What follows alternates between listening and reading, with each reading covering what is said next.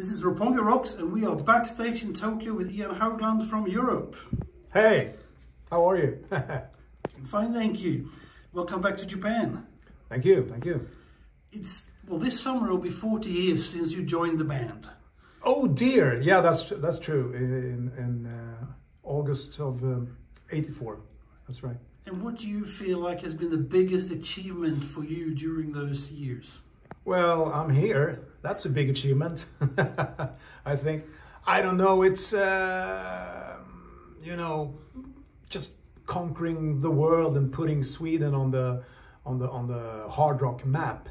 I think Europe has done a lot for the Swedish, opening the doors to the world for other Swedish bands. It sounds a little bit cocky to say, but I think that's a fact actually. As much as like Scorpions opened the doors to Europe for America, because with their Love at First Sting album, it opened up, you know, made the American record companies realize that there were good bands in Europe as well. So in that same sense, that's how I. But I mean, yeah, we've done so many great things, and but I think just being able to well, conquer the world in the way that we have, and that we can still be doing it, is that's the biggest achievement, I think. Indeed. And before Europe, you were playing actually back in some local bands from the late 70s as a teenager. And Leif Edling of Candlemass, who toured Japan last week. Oh yeah, yes, he was one of your bandmates early on. That's and right. Then in mid-90s, you did some session work with Candlemass that ended up, I think it was 2 songs that ended up on a Candlemass album. Yeah, that's right, that's right. So there's a lot of connections there. And yeah. Is there any hope for us Candlemass fans that you will do something more with Leif at some stage? I would love to. I think Leif is a genius when it comes to that genre. You know, he's I mean, he's probably the purest, the closest to the essence of you know, bands like Black Sabbath and that genre of the metal scene. So yeah, absolutely. I think he's a genius in his own right. And yeah, I actually did a gig with Candlemass as well, because the drummer was sick or whatever. So it was just a club gig, and we had maybe, you know, one afternoon for me to learn all the songs, and I remember I had a hard time playing it so slow, because it was like, yeah, slow down, it's too fast. But it was great fun, and I remember we played at this club, and the people went totally fucking berserk. You know, they love the music, and it's yeah, it's a great band. Yeah, hopefully I will get the chance to do something more with it. Sounds promising. Yeah. And speaking of playing with other musicians, I mean, with several of your fellow members of Europe, you played with them even during the 90s when Europe was on a sort of on a break for a number of years. You were still playing together in a few bands and projects and things. And is the bond that strong between you as friends and musicians? Yeah, and I realize that more and more the more time that passes. I'm thinking every night when we're on stage, you know, fucking hell, John Levin, what a solid bass player he is. And we connect in a way. I think, you know, we work. Sometimes he, you know, pushes the tempo, and I lean back, and the other way around in other songs. So it creates that great tension between the, you know, in the rhythm section. And yeah, we know each other inside out when it comes to the playing. It just happens automatically. So it's definitely a special bonding there. And also Mick, he's just he's the greatest, you know,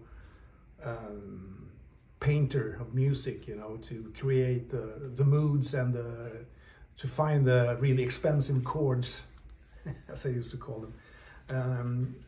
He's a master of building the chord structure and the orchestration of the songs. So we have yeah, he's a wizard in his own right. Indeed. Yeah.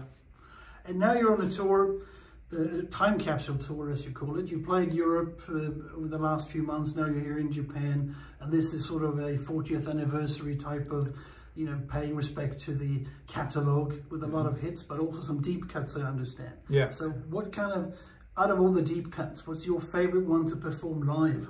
Oh, right now I think, well, I always love War of Kings, because I can go fucking crazy at the end of the song, you know, almost like a drum solo within the song, which is great fun. And also, I mean, Walk the Earth and Last Look at Eden is a great song, I think. But yeah, it's a great mixture of both the hits and the deep cuts. So it's really good. Great. And what about any deep cut or any song out of Europe's vast catalogue that you haven't played, that you would like to play? Oh, that's a tricky one, but it would probably be something from Bag of Bones. Maybe the song Bag of Bones, or it's a fucking great album. I just listened back to it the other day, and I was stunned. It was like, is that me playing drums like that? I couldn't even remember, you know, playing it. But it was a great session with Kevin Shirley, the producer. So probably, yeah, I would say Bag of Bones, just to pick one song from that album. But there's a lot of songs. I mean, I love the songs from the first album, like The King Will Return and Paradise Bay. I think is great. It has a great groove to it. So yeah. There's a lot of, you know, in general, listening back to the back catalog of the band, it's stunning how many great timeless rock classics there are, you know. Yeah, very true. And what motivates you to keep going now? You've been playing for 45 odd years at a pretty high level. You're turning 60 this summer.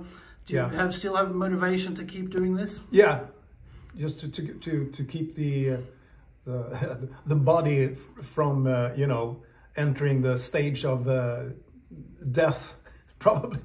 No, but I mean, what I'm really in my mind, I'm still 25, you know, when I'm playing, you know, but I can tell, you know, I get a lot of, you know, strains in my shoulders and in my elbows, and it does get more of a strain to play the shows, but it's still okay. And I also know that after maybe 5 or 6 concerts, it all starts going away, like I guess like a football player or a hockey player that has you know, been away for a while.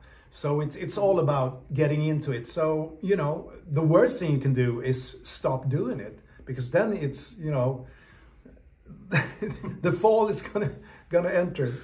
So it's and also, I mean, it's and that has always been the greatest motivation. Is fun. It's fun. It's when I play drums, that's where I connect with myself.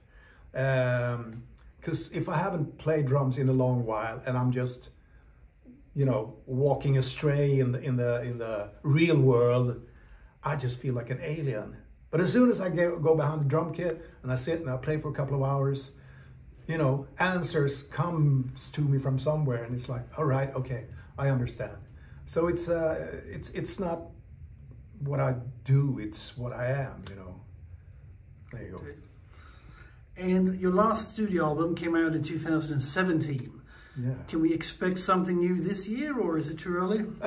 We got a pretty busy schedule, at least for the first half of this year, doing the festival circuit up to August, and then after that I'm not sure if there's anything booked.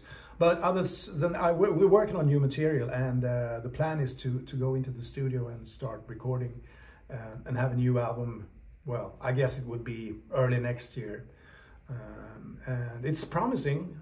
I know Joey has been raving about 2 of the songs that him and Mick is planning or writing on, and him and John Levin has something cooking. So it's you know, the chemistry is still there. It's still going, and it's great fun. I can't wait to get back into the studio, because in the studio, that's where when you reconnect as you know, band members. That's where you create the soul of the band. You know, to go out on stage and to play the songs, that's just fun. That's just like, you know, you've done the groundwork. You just go out there and you play and you have a good time. But in the studio, that's where you have the possibility to grow as a band and to develop as a band and as a musician. So we haven't done that in a long while now. So it's about time to, yeah. Excellent. Well, thank you very much. Cheers.